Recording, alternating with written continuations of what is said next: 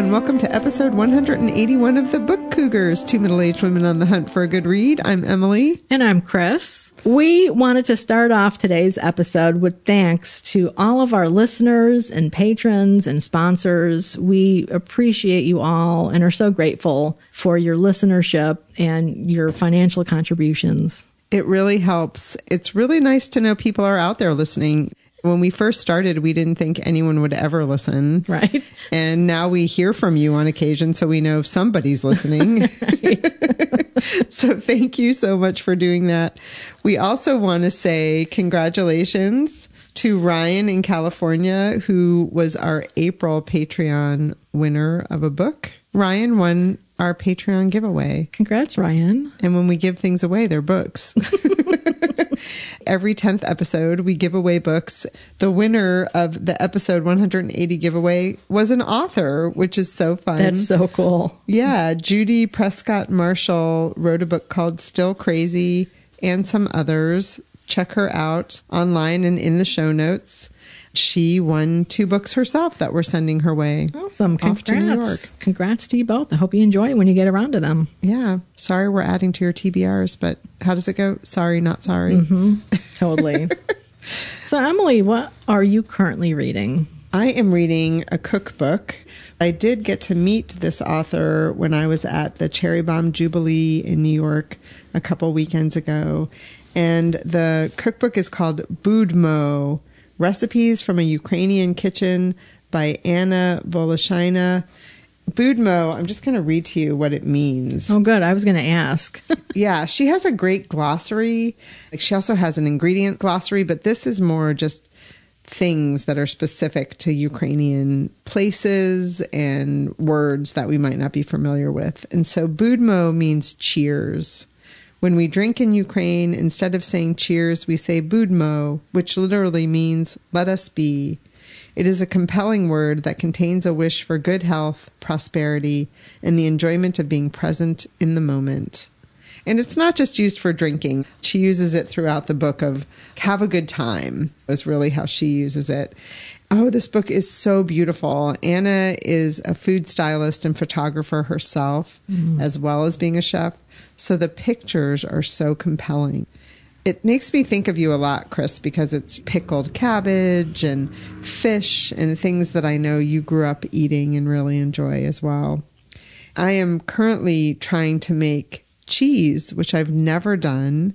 She has a great recipe for sear or tvorog cheese, and it's like a soft, white, crumbly, fresh cheese. So it's sitting on my stovetop right now. It's milk and kefir mixed together, brought up to temperature, and then now it basically has to curdle. Oh, wow. Yeah. How many days will it sit there? Depends on the temperature of your kitchen, which my kitchen is quite chilly these days, but 24 to 36 hours. So I'm thinking mine will probably be closer to the 36. And then you heat it back up and then put it in cheesecloth and let the curd separate from the whey and go from there. So, oh, fascinating. Yeah, it's like doing a little science project. I love it. It's just a beautiful book. I literally sat down and just started reading from page 1 and am about 3/4 of the way through. Very cool. Again, that's called Budmo, Recipes from a Ukrainian Kitchen by Anna Voloshyna. Well, I'm reading a surprise book. I had heard about this author. She passed away very young. She was only 37 when she died, Rachel Held Evans, and she's a Christian thinker. And when she passed away, I remember thinking, oh, she sounds really interesting. Her work sounds really fascinating. I'd like to check her out. What brought her to mind recently was that Sharon Salzberg mentions her in her book, Real Life. We just talked with Sharon Salzberg. Our interview with her is at the end of this episode. So I thought, I want to read something that has nothing to do with anything right now, because tapping out with school here really soon. So I looked to see what our library had in terms of ebooks, and they had a copy of Inspired, Slaying Giants, Walking on Water, and Loving the Bible Again. And this came out in 2018. And I'm looking at my note here. Talk about a really sad synchronicity. She died on May 4th, 2019. And today's May 4th as we're recording, which is really surprising. She was ill and she had an allergic reaction to antibiotics that caused swelling in her brain, and it was really unexpected. Her dad taught at a Christian school, so she grew up in a very Christian evangelical home and loved the Bible as a kid and acted out stories from the Bible with her sister and just really loved it. When she went to college at a Christian school, she started really not liking it and really being conflicted about the contradictions in it and the way that people use the Bible to do cruel things and to justify cruel things. So she kind of fell out of love with it. And this book is about that. So it's partial memoir and partial a retelling of some of the stories. And I'm just like a third of the way into it, maybe. And she talks about how really with the Bible, it's your intention. If you're coming to it to make a point, you can find justification for everything from slavery to not slavery. What really matters is what questions you're coming to it with and why. That's where I am at this point in the book anyway. So I do know that she did leave the evangelical faith and became an Episcopalian because she didn't like this direction that the evangelicals were going in. Again, that is inspired by Rachel Held Evans. Sounds really good. You know what? I should add one more thing. Like one of the things she talks about different faiths, and she talks about how in the Jewish faith, they don't take the Bible literally. It's more about having arguments and conversations about what did this mean and why and what was going on and laughing as well about things. It's refreshing to think about how different faiths use the Bible. Right. And what it does to the cultures. Mm-hmm. So sad that she died so young. You wonder what else she would have written. Yeah. You know? Well, she wrote a fairly good amount for her age, I think, and she was so influential. That's why when she passed away and the outpouring on social media was really quite intense. I'm reading and listening to Enchantment, Awakening Wonder in an Anxious Age by Katherine May. I'm going to stop for 1 second and say that we got an email from our listener, Linda, in Berkeley, signing up for our next read-along Zoom discussion. And she said that she read the book hybridly. And I thought, what a great way to say that you both listened to it and read the print. That's great. I like that. And or the e-reader, you know, hybrid reading. I think we should adopt that. I love that. So Katherine May is going to be our guest on episode 182. So both of us are reading this book. This one I've already read. I read it before it was published as an e-arc. So I'm enjoying the fact that now it's available on audio and in paper, so I can put stickies on it and write in it and all of that.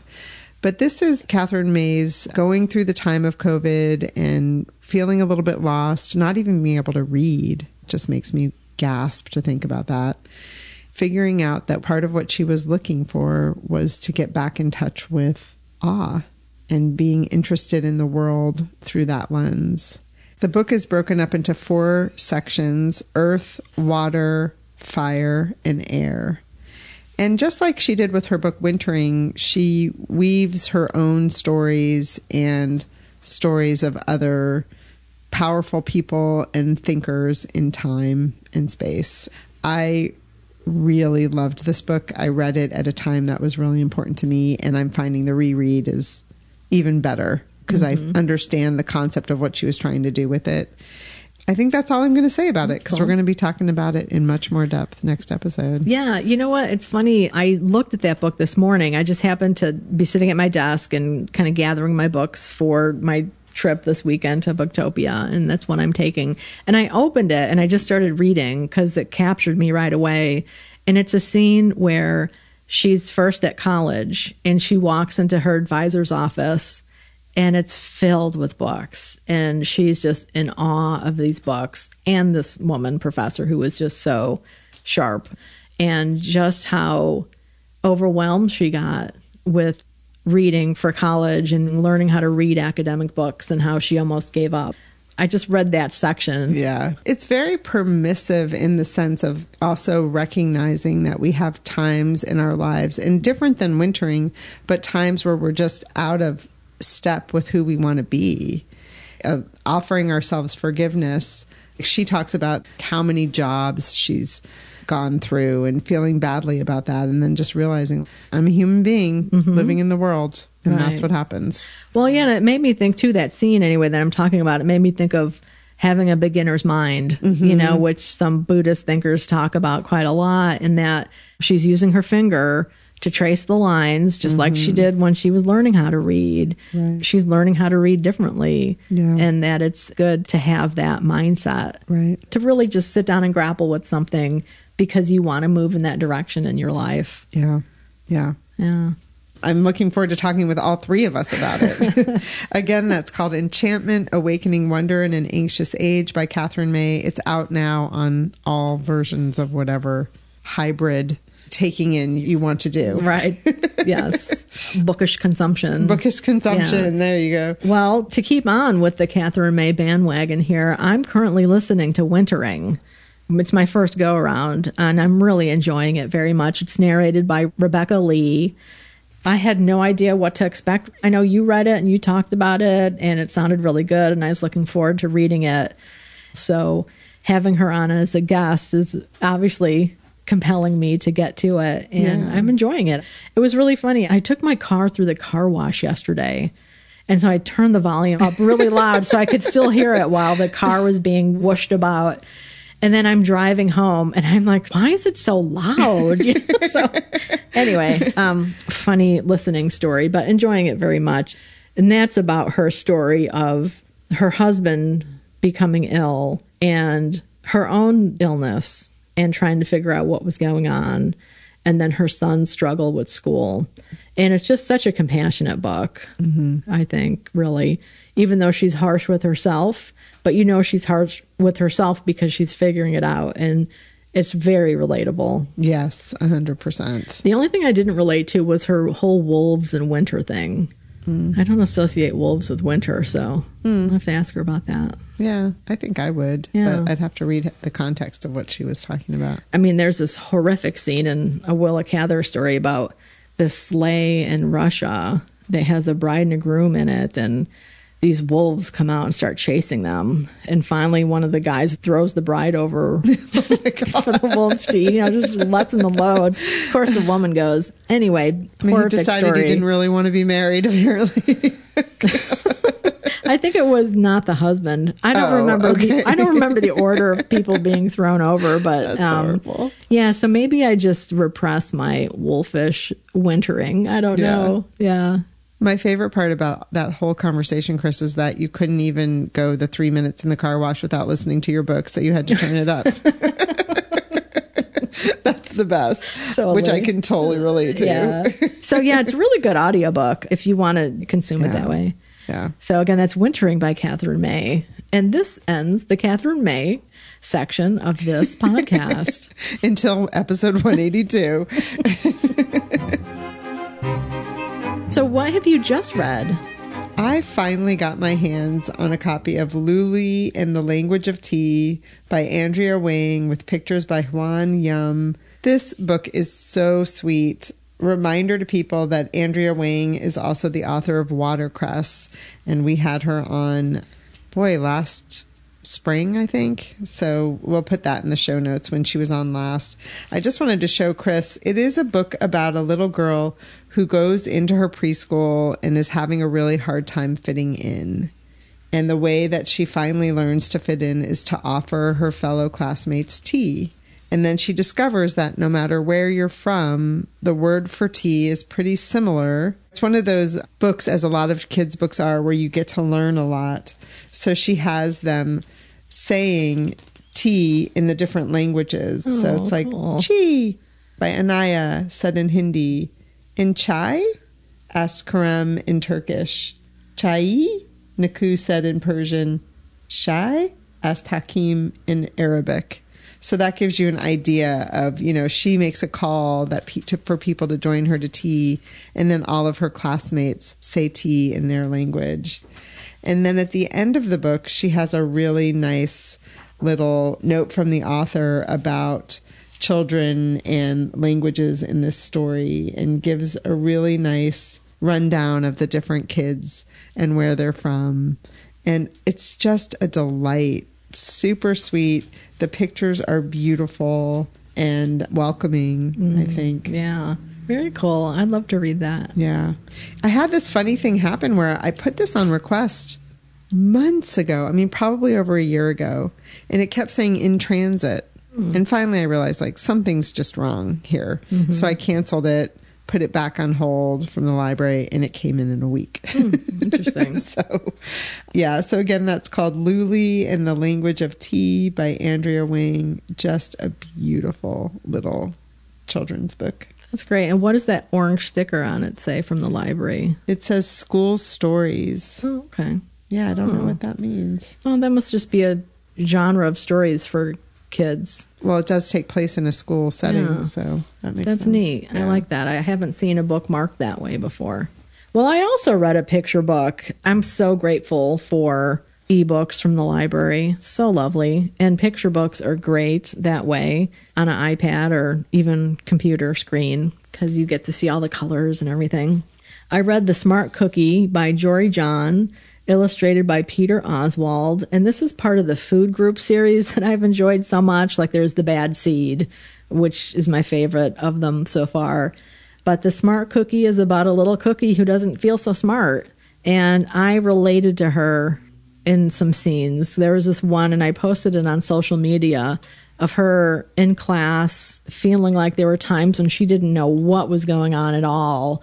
And she felt like her desk was at sea and she was all alone and there were sharks swimming around her desk in the picture. So it's a really sweet book. This whole series it deals with different things that kids deal with.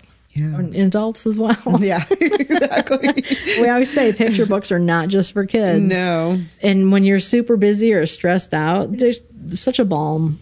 Oh, it's so true, because I was just so tired one night and I haven't been reading as much as I'm used to, but I wanted to just sit on the couch and read something.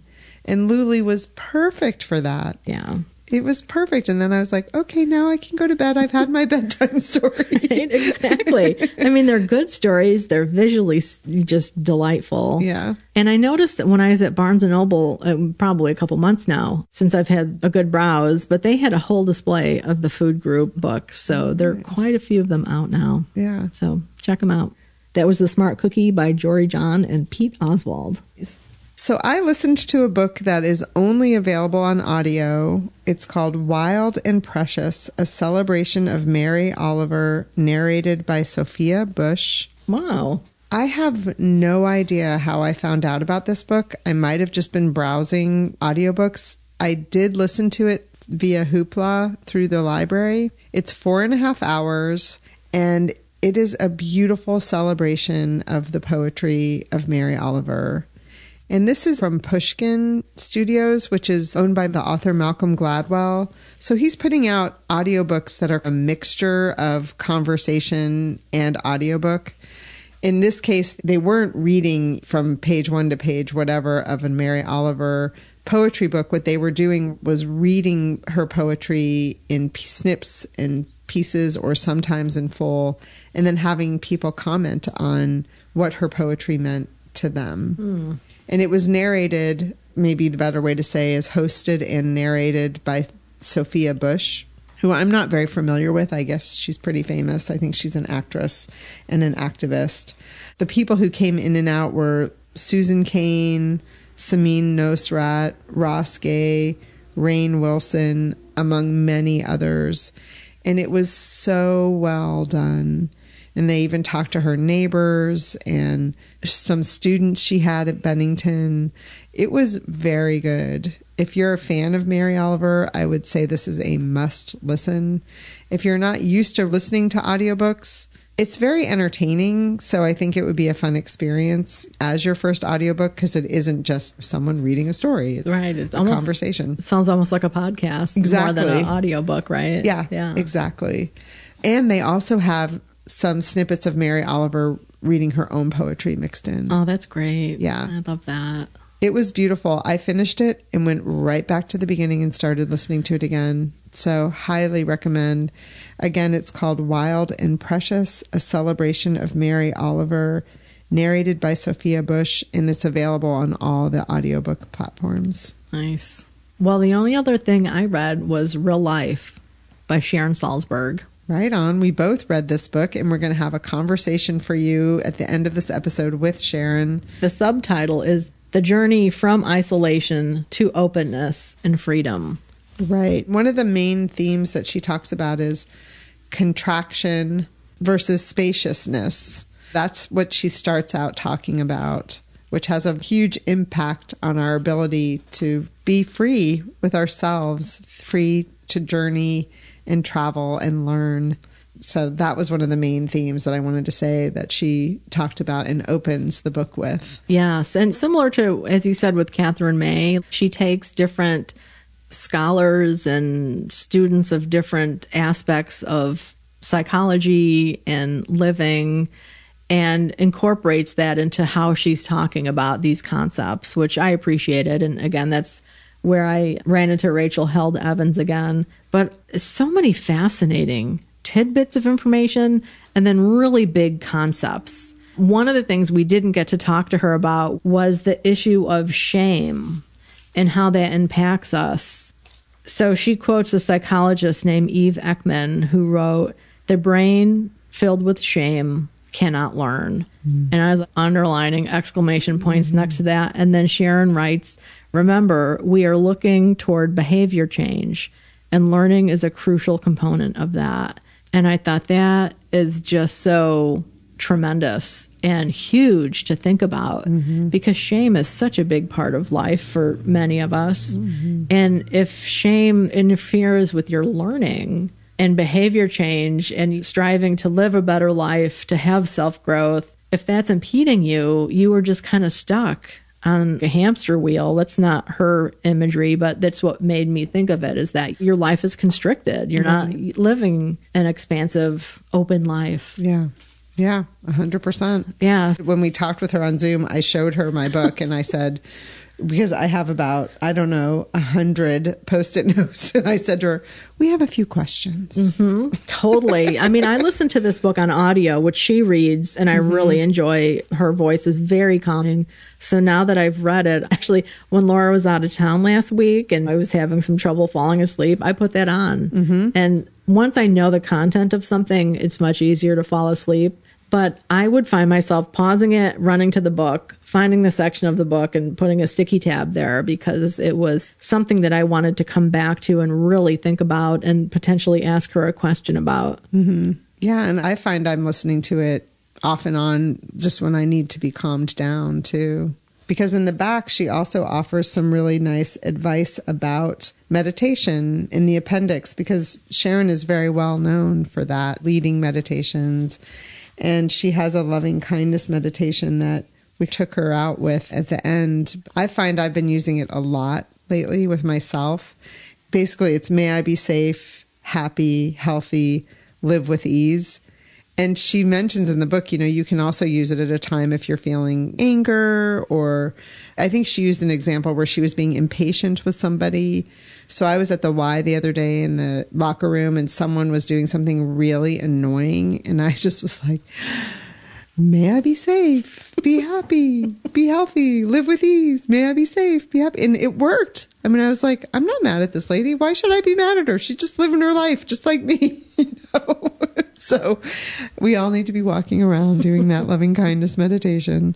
Yeah, I enjoy the book. I've read others by her and have really enjoyed the way she presents information. I've read other Buddhist thinkers as well, and some are a little bit more esoteric than others. Impenetrable might even be a word to use, not to name names or anything, but her books are very approachable. Yeah. She's one of the first women American Buddhists to write books, which was very groundbreaking. Yeah. And pretty young, which is also very cool. She said she looked around and saw that the men were doing it. Why couldn't she? So she did. And she talks about that. So we highly recommend it. This is one of the books in her Real series: Real Happiness, Real Love, Real Change, and now Real Life. Really good. Just one more example from the book. She gave an example from the Dalai Lama saying to somebody, that's just wrong, the way the person was thinking, and how people were upset about that. It's like, well, pedagogically, you shouldn't tell somebody that they're wrong. And he went on to explain, and it was about potential. he had said that potential exists inside every person for growth and change, and that potential doesn't have to be earned. It just is. Yeah. Just claiming that and doing the work to change your behavior, to get out of your own way is, I think, one of the missions that Sharon has. Mm-hmm. Yeah. And her version of storytelling and examples really helps you understand the concepts. Mm-hmm. I agree. Yeah. And I love that she presents herself as not perfect. Yes. She is a teacher, but she's still a student of these ideas and techniques and the foibles of being a human being. Yes. I was listening to an interview with her podcast, the Meta Hour podcast, and she said, being a human being is really hard. You know? And that totally sums it up. And that's what she's just trying to help us with these books. Yeah. Her podcast is one that I hadn't been listening to, but I subscribed recently. Yeah, it's really good. Yeah. So that was Real Life by Sharon Salzberg. Stick around at the end and you'll hear a lovely conversation with her. This episode is sponsored by The Cost of Electricity, the story of a coming-of-age love triangle set at the University of Oregon in 1902. Lulu, the daughter of pioneers, aspires to be modern, as free to love as the Romantic poets, and as committed to equality as the suffragettes. Lulu's journey from the University of Portland, where she edits a literary magazine, to Hollywood, where she faces down her demons, reveals the challenges and rewards of a new century. The Cost of Electricity by Katherine Holzman is available now. Visit the show notes for episode 181 for links to the book and more information about Katherine Holzman. Chris, did you go any biblioadventures? Well, I did. I had that virtual biblioadventure to Red Cloud, Nebraska. The Cather Center has a series called Reading Cather at 150, a virtual study series. And this is with author Benjamin Taylor, who is talking about 4 different novels of Cather's, and he started with My Antonia. He's a biographer of Cather. His biography is coming out later this year. But the 150 is that it's the 150th anniversary of Cather. So this series is part of that. And I enjoyed it very much. It's a novel I'm really familiar with. I think one of the cool things is just hearing somebody else's passion for a novel that you love. And then they do take Q&As too in these sessions. So I enjoyed it very much. Nice. I had a virtual couch biblioadventure watching Judy Blume Forever on Amazon Prime. This is a newly released documentary about Judy Blume. It's somewhat similar to that audiobook I was just talking about Mary Oliver, where the difference is Judy Blume is still alive. So they did interview her and take a walk down memory lane of her childhood and her marriages, but they interspersed it with people reading bits of Judy Blume books and showing the books and telling them why they were so important to them. And that was really fun. They even showed old footage of her at bookstores signing books and talking to kids. Some of the gasp-inducing things back in the day that she would talk about. And some of her appearances on network television where she would be taken to task about her writing, things like that. So they really cover a lot of bases. And one of the things that was poignant and frightening at the same time was going back and showing when her books were banned, quote, back in the day, and then talking to her now about her books being banned. And she was saying how different it is now because now it's really coming from the government. And that is a real change in how it was when her books first started being banned. Mm-hmm. That was interesting. They also showed her in her bookstore in Key West, and they are very committed to having all banned books available there and, having a display at all times, because the banned book thing kind of cycles. Different books appear there. So they're committed to having banned books for sale there. Yeah. If you want to support an organization that's helping to open minds and help combat banned books, every library is a great organization for that. Indeed. We'll put a link in the show notes to that because they're finding so many people, most Americans, the large majority of them, do not support banning books. Mm-hmm. One person shouldn't be allowed to remove a book from an entire library. Right. I totally believe in a parent's right to choose for their child, obviously. But if you don't want your child to do it, doesn't mean other children shouldn't have access to it. Right. And one of the things every library does is really pay attention to local politics, which is where a lot of this resides. So they're a great organization. Yeah, and you can also look at the American Library Association for statistics. This is a huge spike in banned books. It's been pretty steady, but it's shot through the roof in the last year. And it's definitely an organized effort. Yes. So Judy Blume, always on the cutting edge, even back then. And one of the things she talked about that was so sweet is her early books, her mother typed. Oh, wow. Yeah. And she said, and she never said anything to me about the subject matter, which kind of surprised her. She's really darling, very intelligent, and has changed the world. She really has. Part of me can't believe it's taken so long for a documentary to come out about her, but very grateful that one has. Maybe there's been a change because her books are also being produced as movies and serialized for television and things like that. That's so cool. I heard Robin from Sacramento tweeted about how good it was, this documentary. So I can't wait to watch it. Well, one of the things, Chris, I forgot to talk about is they show her in the Beinecke going through the archives because her papers are now located at the Beinecke. And what she was going through is for years and years, kids have been writing to her. And they even interview some of the kids, now adults, who wrote to her over the years, who some of them she got close with. And one, she even went to her graduation and, things like that. So cool. She reads some of the letters and she talks about the stress in some ways of getting them, but also how important they are to her and are to the people who wrote them. That's amazing. That's fantastic. I remember when her papers were arriving, the Beinecke was sharing some stuff on social media. They were very excited about that. Yeah. So again, that movie is called Judy Blume Forever, and it's on Amazon Prime. Well, the other biblio adventure I had was doing a Jane Austen puzzle. Ooh la la. That counts, right? Yeah. We have a very loose definition of biblio adventures, but Laura was out of town. Emily was out of town. So I thought, well, what can I do that will get me up away from my desk and engage me in a different way and not looking at a screen because, my eyes feel like they're twirling sometimes.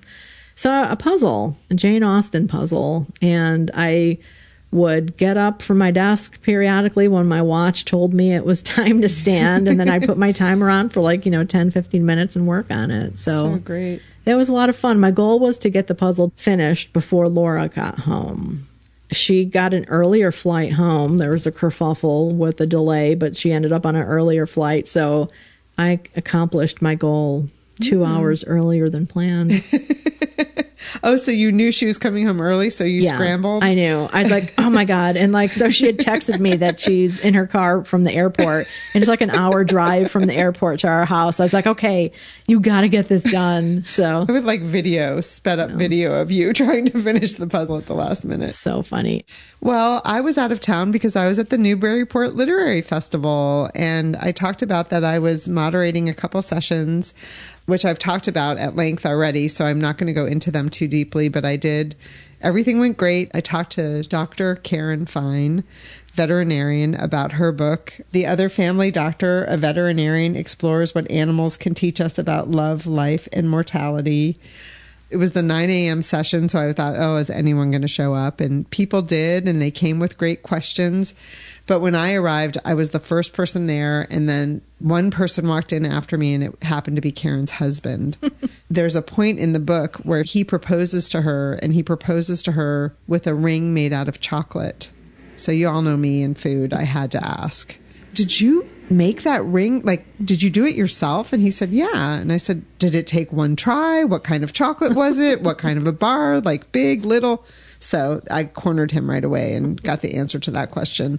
But then when Karen later arrived and we were sitting down and talking, I said, so what I really want to know is, did you eat the ring?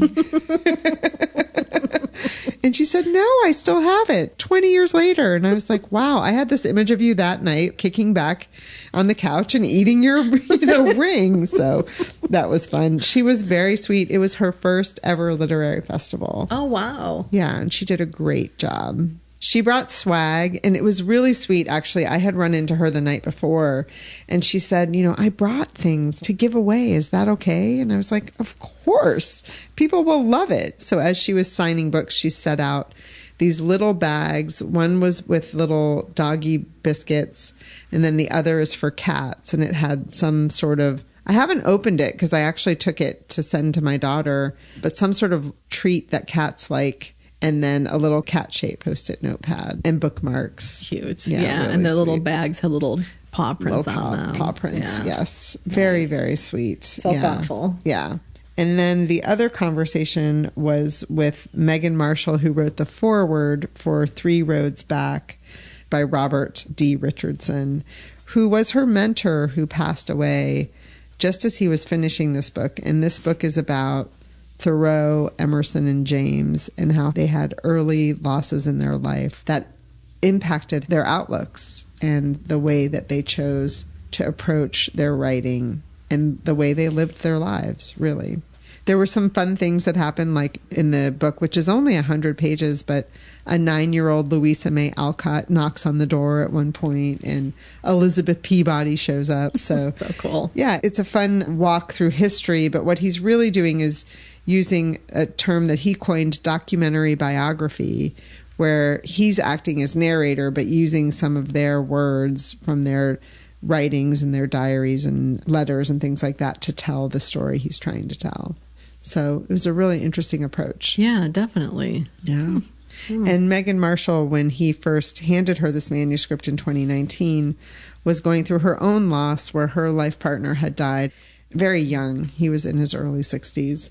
So when he handed this to her, she was kind of hoping that it was a prescription of how do I get through this period of grief, and then realized that wasn't really what it was. And then when she came back to read it through a period of going through her own grieving, she looked at it much differently when she sat down to write this foreword.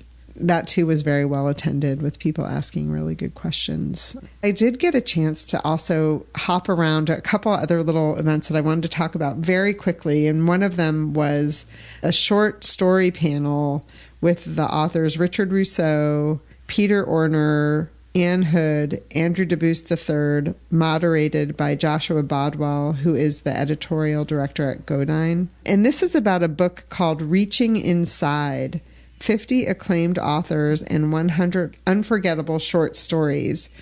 Andrew DeBoost III reached out to 50 authors to ask them to write an essay about 2 short stories that had a huge impact on their life. And he was hoping that one of them might be an older short story and one more contemporary. I started reading it today. It's very interesting. And it's people like Ann Patchett, Meg Wolitzer, Tobias Wolff. I mean, these are heavy hitter writers. But he told a very cute story during this panel, which was that Joyce Carol Oates, she emailed back within 5 minutes, asked a few specific questions about what he wanted this essay to be like, and in 37 minutes sent a perfect essay that they didn't have to edit at all. Oh my God. That is mind-blowing. That just doesn't seem humanly possible. I know. Isn't that? And he was like, other people, I was knocking on the email inbox 3 months in, but like 37 minutes. That is amazing. Now, she is somebody I would love to just like shadow for a day. I can't imagine. She's so prolific and responsive, obviously, and such a great mentor for people. Yeah. To people, I should say. Yeah. Amazing. I mean, I think it'd take me 2 months to pick the 2 stories. Oh, yeah. I'd be like having to reread everything. Right. Yeah. Reread the ones that got away and, overthinking. Yes. I also got to pop into a discussion between the author Camila Shamsi in conversation with Liberty Hardy. Liberty Hardy is a podcaster and part of the Book Riot team. She does a lot of writing for Book Riot. And Camila Shamsi won the Women's Prize in 2018, but her current book is called Best of Friends. If you've seen it on the bookshelf, it has a really eye-catching cover.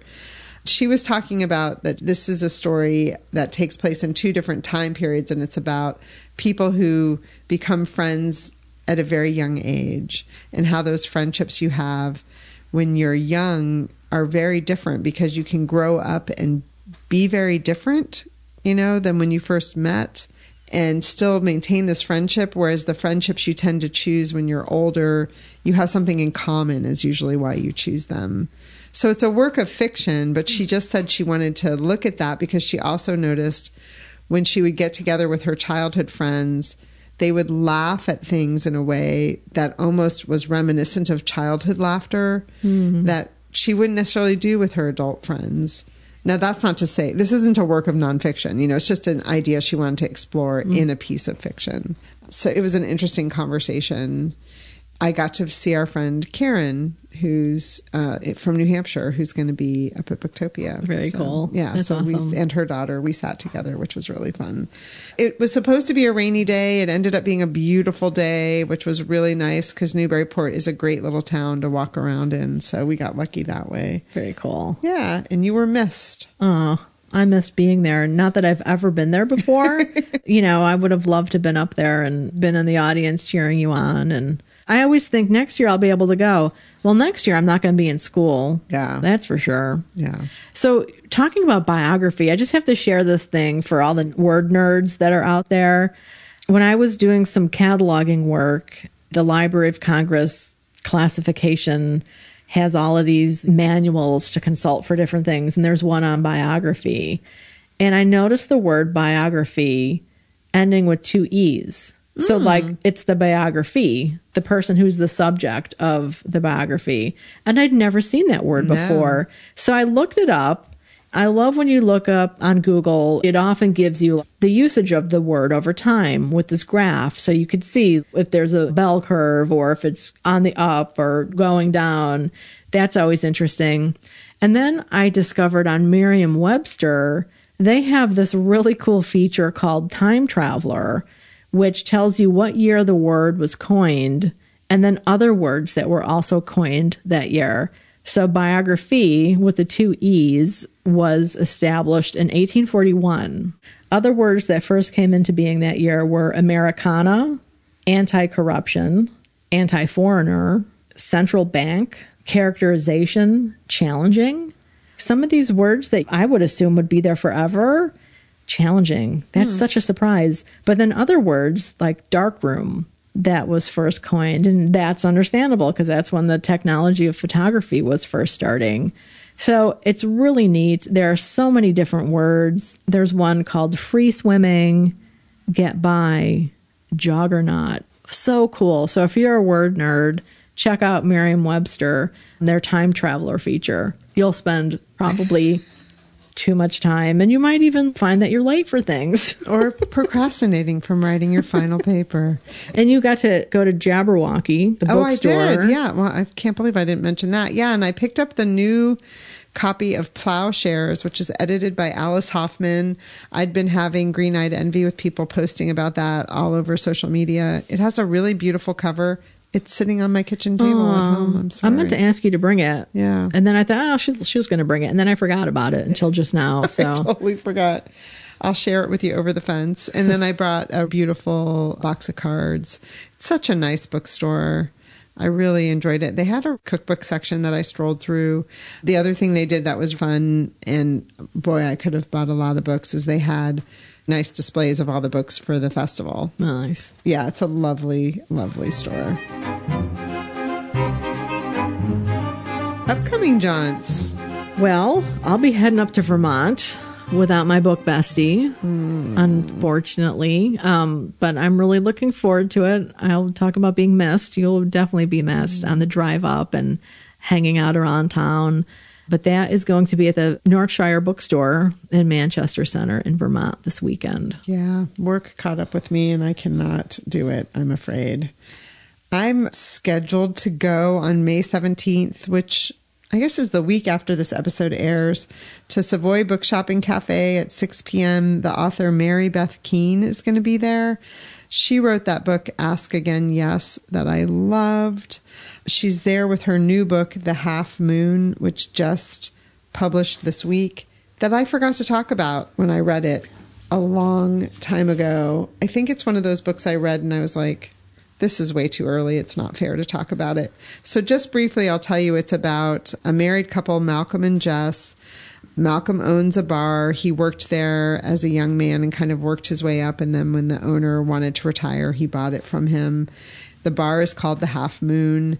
He's struggling now financially to keep it open. And his wife, Jess, is struggling unsuccessfully to have a baby. So there's a lot of tension in their marriage. And the book takes place over the course of 1 week when there's a huge blizzard. And Jess, the wife, leaves and partners up with another man. And there's a reason she does that, which I'm not going to mention because I don't want too many spoilers. At the same time, a longtime customer of the Half Moon disappears. And so that becomes a story arc in the book. The themes are about unrealized dreams, the meaning of family, and forgiveness and temptation. Mm-mm. And from a distance, I would also say the struggles of trying to keep a small business afloat and all of that. So again, that's called The Half Moon. I'm really excited to see her in person. That's cool. Yeah. And again, that's May 17th, 6 p.m. at Savoy Bookshop and Cafe. I can't believe we're already talking about the middle of May. I know. That's something else, isn't it? It's crazy. Oh my gosh. I haven't been up to the Savoy in a long time. I know, me either. Well, if you want to come. Yeah, I'll have to check my calendar. Yeah, I'd love to have you. That'd be fun. We could go work in a library. Totally. Yeah. So, upcoming reads. I think we have a joint read of The Reading List by Sarah and Nisha Adams. This is our second quarter read along. Yes, I'm super looking forward to diving into it this weekend. Yes. Yeah. Our Zoom conversation is May 21st at 7 p.m. Eastern Time. Send us an email if you want to participate. I think we have a couple slots open. Cool. Well, the only other thing on my list, I mean, I have a note to self that I'm reading whatever I want. Graduation is May 19th, so I will be a free range reader after that. And one of the things on the calendar that I just have on repeat every year, May 26th is World Dracula Day. Right. So for those of you who like classics, if you haven't read Dracula yet by Bram Stoker, that could be a good day to kick off a reading of that. So I'm contemplating a reread, but we'll see. I'm not making any reading commitments other than the read along. Yeah. That's it. You could go back to the Beinecke and stroke the covers of some first editions. And then wash my hands. Right, exactly. Yes. Put on a mask and an asbestos suit. In the Out Now category, The Collected Regrets of Clover by Mickey Brammer publishes today, the day the episode airs. Nice. Loved that book. All right, coming up next, enjoy our conversation with Sharon Salzberg. We're so excited to welcome New York Times bestselling author Sharon Salzberg, whose new book, Real Life, The Journey from Isolation to Openness and Freedom, is out now from Flatiron Books. Sharon is an internationally loved teacher of Buddhist meditation and psychology. She is a co-founder of the Insight Meditation Society, the Barry Center for Buddhist Studies, and host of the Metta Hour podcasts. In real life, Sharon teaches how to move from places of constriction and fear to expansion and compassion. In Sharon's own words, real life is about what happens when we fully engage with our everyday lives, whatever shape our lives take, whatever challenges and obstacles that life may bring. Welcome, Sharon. We're so glad to have you here today. I'm so glad to be here. We were wondering, Real Life is your 12th book. Why did you start writing books? Why did I start writing books? Yeah. Oh, that's so interesting. I'd always wanted to be a writer as a child. I think if you'd asked me, what are you going to be when you grow up? Mostly I would have said writer or even playwright, which hasn't happened yet. Occasionally I'd say geneticist, which popped into my head for some reason. But I never really quite thought I could. I had gone to India to learn meditation in 1970, began meditating in 1971. I went to Burma in 1985 to do this particular style of meditation called loving kindness, and came back and started teaching it in the States. And people would ask me, when are you going to write a book? When are you going to write a book? And my colleagues, my male colleagues, had all begun writing books, and I just didn't. And somebody said to me, you should probably write a book about loving kindness meditation because there isn't one and it would be new and different. And I thought about it. And in those days, I didn't have my own computer. Very, very few people did. And I was very intimidated. I thought I could never learn how to use a thing like that. So cutting and pasting, as you may recall, meant getting a pair of scissors and cutting out the paragraph you wanted to move and moving it up and down the page, and then getting a roll of Scotch tape and taping it somewhere. So it was a slow process. And finally here in Barrie at the Insight Meditation Society, the retreat center I helped co-found, we had a visit from a 94-year-old monk from Sri Lanka, and he mentioned that he was learning how to use a computer. And I thought, okay, 94 years old, he's learning how to use a computer. Maybe I can too. And that, of course, made a big difference. And my first book was published in 1995. Oh, that's so great. I'm so grateful that you wrote that book. I remember reading it when it first came out. What struck me is it's a great book to begin with, but it was so important to find a woman writing about these things at the time, because so often it was male books, as you're saying. And as a woman, there was a different kind of connection and even a different kind of trust, I think, with that. So Emily and I both had this question. You talk about when you first started meditating and studying when you were 18 and how you got angry. And you said, this is not working. And you weren't an angry person before all this started. So we're wondering if you could talk a little bit about that process and how change can bring about anger and how you work through that. Well, I think it was more that I didn't realize I was an angry person. I was 18. I had this intense conviction I had to learn how to meditate, which was born in taking this Asian philosophy course for the university. And I really took that course, that particular philosophy course, because it fit nicely in my schedule. And it was in the context of the course I heard about meditation. And I was going to college in Buffalo, New York. And I looked around Buffalo. This is 1970. I did not see it anywhere. And I created this independent study project and presented it to the university saying, I want to go to India and learn how to meditate. And they said, okay. So off I went. I'd had, like many people do, very chaotic, traumatic childhood. Lots of death, lots of loneliness and anxiety, all kinds of things. And like for many people, mine was a family system where this was never, ever spoken about. And so I went off to India with all of these things inside of me, never having really been looked at. I knew I was quite unhappy, which was the impetus for going, but I couldn't have painted a picture of my emotional landscape to you realistically. And I had never been in therapy. I'd never journaled or done kind of things of introspection. And there I was looking within, practicing meditation. And there were all those feelings. And so, the context of that story, as I usually tell it, is I went marching up to my teacher, my first meditation teacher, whose name was S.N. Goenka, and said, I never used to be an angry person before I started meditating, thereby laying blame on him, because clearly it was all his fault that I was feeling this. And he just laughed, because clearly it was not his fault.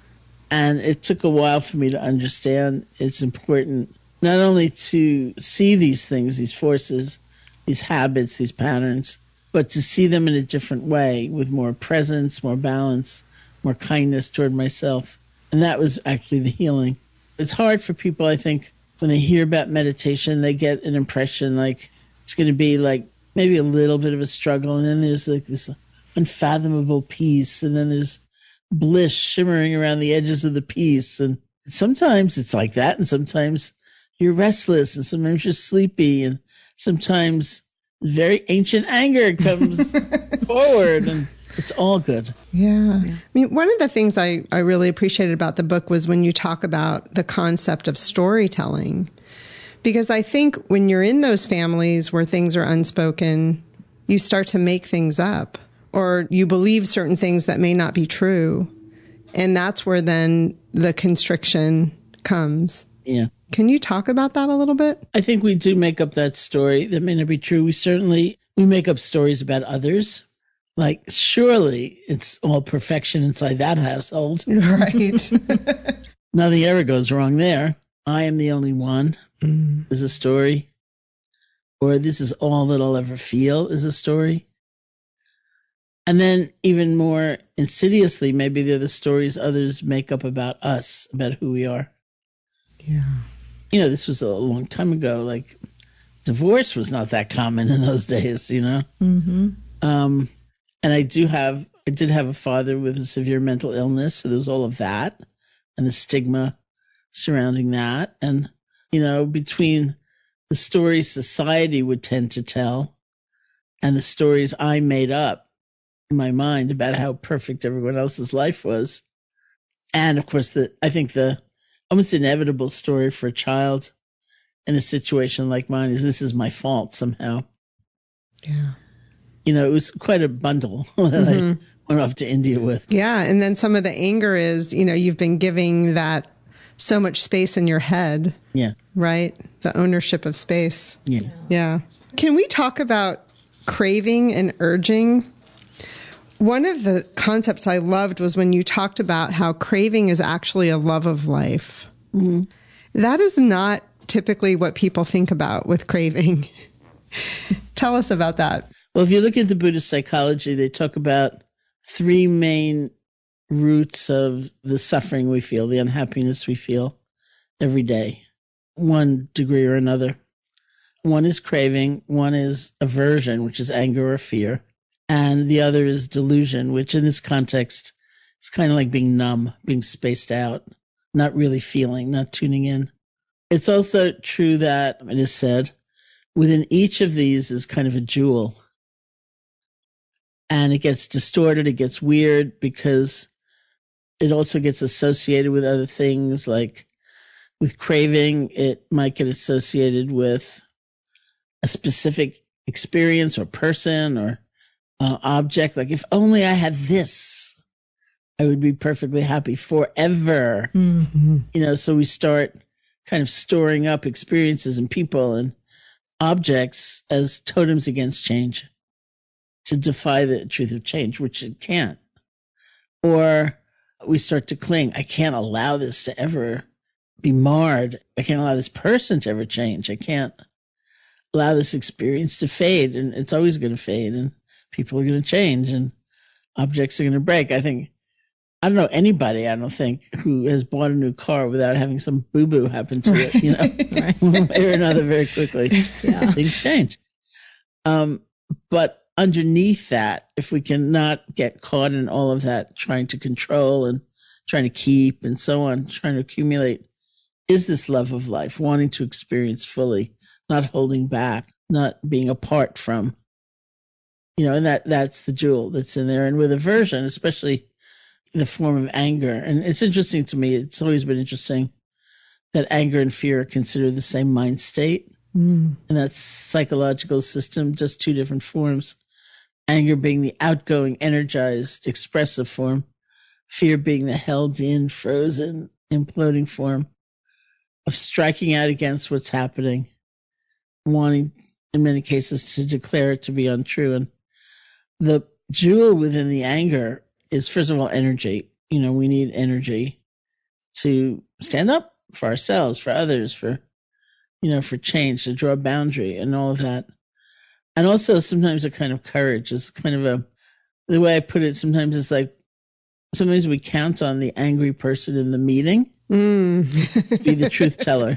Yes. Like there's a hole in the carpet and everyone else is studiously looking in another direction, like anywhere but at that hole.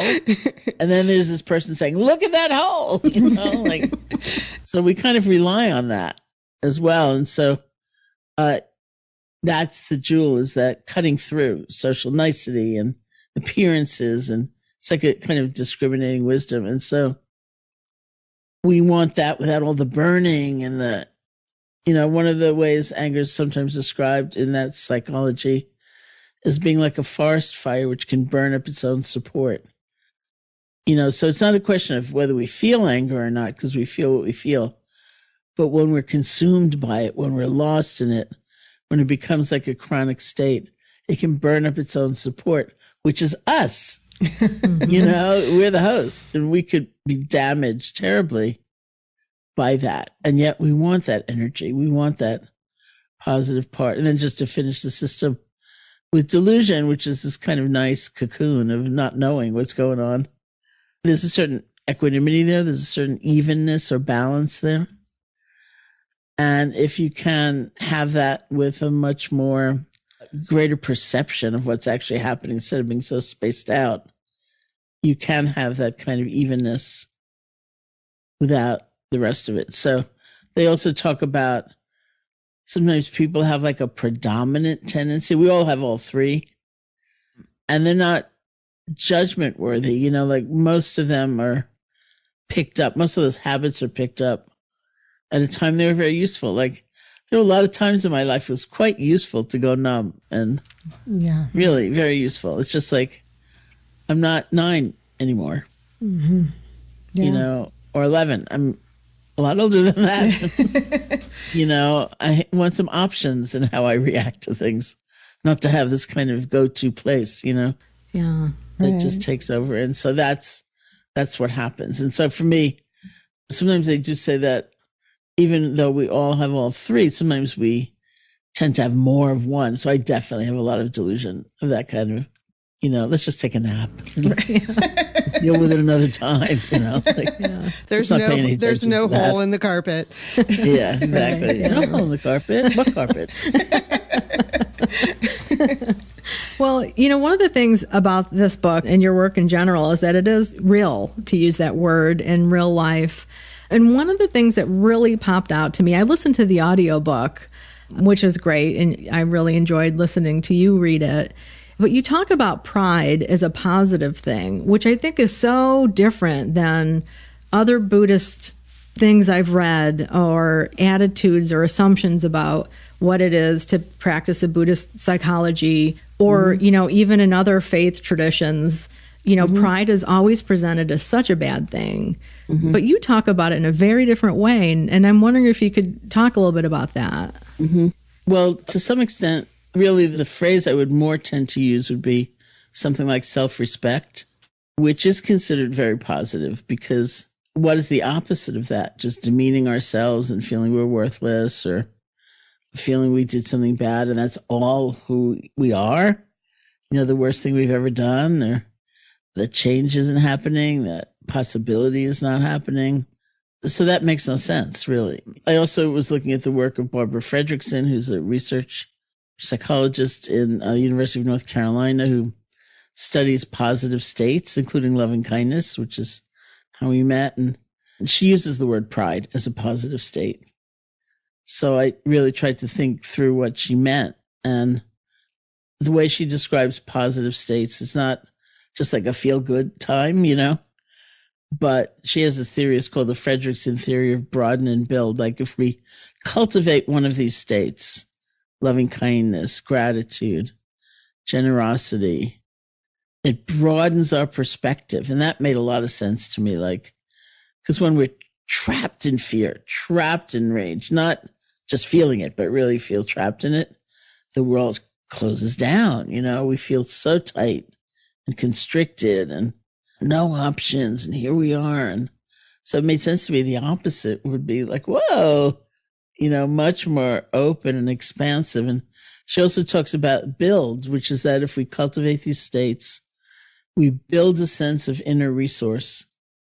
We build acquaintance with our inner strength, so that when we then meet adversity or a challenge, we don't feel like we're going to that situation with nothing going, like we have a sense of wherewithal, of resource. And she uses pride. And I looked at it and I kept thinking, that's self-respect.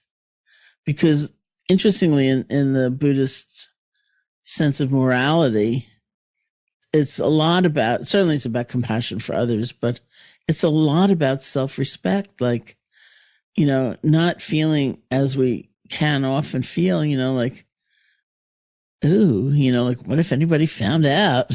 I did that thing, or I cheated on my taxes, which I don't, there's so many things that are not obvious, but we know, that we were deceptive, or we were not forthcoming, or, whatever it was. And if you practice introspection, I think of any kind, you start to see it like it didn't just disappear.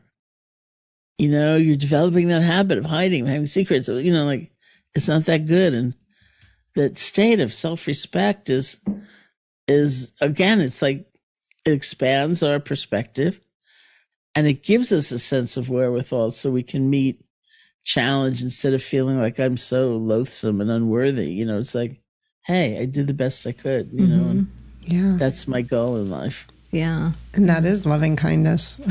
Yeah. Well, one of the things that's great about this book is all throughout you mention people that you've come into contact with and you use their examples. And when Chris and I were comparing notes, we both, were like, all hail bell hooks. Yeah. And one of the things I loved, it was when you talked about scattered heart energy. And it made me think of the concept of like civic love, that when this broader love. Let's talk about that. Yeah, well, Belle actually was a friend of mine and a very beloved friend of mine. And we had, I grew up in New York City and went to college in Buffalo. I went to India for years, came back. I started teaching, traveling all over the place. I helped establish the retreat center here in Barrie. And then I was working on a book called Faith, and somebody offered me their apartment in New York City for 3 months. So it was my return to New York as an adult. And I met Belle then, and we were hanging out and, got to be friends, and which was amazing, for me. It was really awesome. And then she moved back to Kentucky, and we just lost touch for a very long time. And then I started staying in New York more and more, finally rented an apartment, or I'd go back and forth and travel. And something happened in my apartment in the building, like there was no water, some New York thing, so I checked into a nearby hotel and there was Belle in the lobby. Oh. And so we reunited and we got, we started spending time together whenever she came to New York. And I went to Kentucky a few times, to see her or teach in her institute or something. And certainly she taught me a lot about that notion of a kind of collective loving kindness. And, most people I would teach, following the kind of trajectory I felt I followed myself, could see the dawning of like a greater good-heartedness in their being through the process of paying more attention and doing these different practices. But not many people would necessarily think about systems change. And so the common example would be someone would come to me and say, I was taking a walk and somebody came up to me and asked me for $1. And I gave them $1 because that's my habit. But it was the first time I ever looked this kind of person in the eye and realized this is a human being. But not many of those people would necessarily go on to say, I wonder what the housing policy is in this city. So that there's so many people on the street, and there's some people like Belle who are real leaders in saying, that's beautiful. Don't denigrate that personal response and the genuine transformation you've been going through. And what about this? Let's look at this. Let's look at the status of women in this group, in this organization. Let's look at race. Let's look at, all of these kind of systemic issues. Yeah. What a great story that you got reunited again. I love that. Yeah. And the part that, sometimes we talk about is she didn't, I don't even know I think she did by the end own a computer, but she didn't do email. Wow. And she didn't even have a cell phone. She borrowed a neighbor's cell phone when she came to New York. So it was always a different phone number. And you get this calling. I wonder who that is, That's great. So you have to write her a letter, Oh, which is so lovely. Yeah. I love the idea of that. Yeah, for sure. Can we talk about grief and resilience? Mm-hmm. But I also, as I was reading about that, I was thinking about carrying on this idea of civic love, but also that we're coming out of this time of collective grief with COVID. Yeah. How is that affecting the work you're doing with people and just your own being? Well, I think, I and we are really just at the beginning of comprehending, what has happened and for many people. And clearly, it hasn't been the same for everybody, but it's pretty significant in terms of change and loss and so on. Some years ago, I'd read, somebody had written that grief is love without the ordinary place to land. The person's gone, or the situation's gone, or the promise is gone. Something has disappeared in a way, but the love is still there. And so I think there's a kind of healing in both understanding that, and focusing on the love, and also realizing that, there was a loneliness epidemic, people said, before the pandemic. And I used to read about these different clinical conditions and how social connection could make a difference. And I think, well, it can't just be a numbers game, I only have 3 friends. I need 8 in order to be safe, It must be some inner sense of feeling connected. And I think that's important to understand. If we didn't care, we wouldn't grieve. But let's also focus on this greater sense of belonging, of connection, of being part of things, that part of life, which I think is very, very important. I think another truth, and this is also in this current book, is that culturally, and for many people, we don't know how to grieve. The mainstream society doesn't like it much, and I've had people go through unthinkable kinds of loss, and have friends more or less say, hurry up, right. Yeah. Or our employers who say, get back to work tomorrow. Yeah. Yeah. So kind of forming your own community, even if it's not in person, like in the same room, seems to be an important element in allowing one to feel what we feel. Yeah. Well, and your book is certainly a help with that, with helping people live more, expansive lives in that way, internally and with other people. And so thank you. Yeah. Understanding reactions to these feelings, Yes. that's so much of the work. Yeah. And that our feelings are what makes us human. And, we have them for a reason. So, yeah. So, Sharon, we know that our time is kind of coming to an end here, but we always like to ask writers if you're willing to talk about it. What are you working on next in terms of writing projects?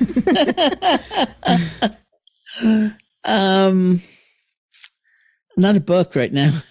I have another book coming out in October. Oh, wow. Nice. Which is different. It's a gift book. It's illustrated. I've never done one before. And I actually did it before real life, because here I was, not traveling at all after a life, of constant travel, and not teaching in person, but teaching online a lot. And my life was so different, and I really felt for people. And so there's that. What comes after that, I don't know. I'll go back to my childhood aspiration of being a playwright. I don't even know if I knew what that was. I must have read about it somewhere, and I thought, maybe I'll try to write a play. Awesome. I have a feeling I will write something. Oh, that's cool. Great. All right. Well, we're going to definitely keep an eye on your social media and your website and for any kind of news coming out about that. Yeah. I thought maybe I'd take us out with, in the appendix of the book, Sharon has some lovely items, including the loving kindness meditation. So if it'd be okay with you, I thought I would just read that. Oh, that's lovely. Thank you. May you be safe. May you be happy. May you be healthy. And may you live with ease. Thank you so much, Sharon, for your time. Thank you. It's been wonderful talking to you. Thanks for listening to The Book Cougars with Chris Wallach and Emily Fine. We'll be back again with another episode in 2 weeks. Until then, come chat with us on social media, Goodreads, or email us at bookcougars@gmail.com. If you'd like to help support our podcast, please tell others about us, leave a review wherever you listen, and consider becoming a patron. Even $1 a month is a big help.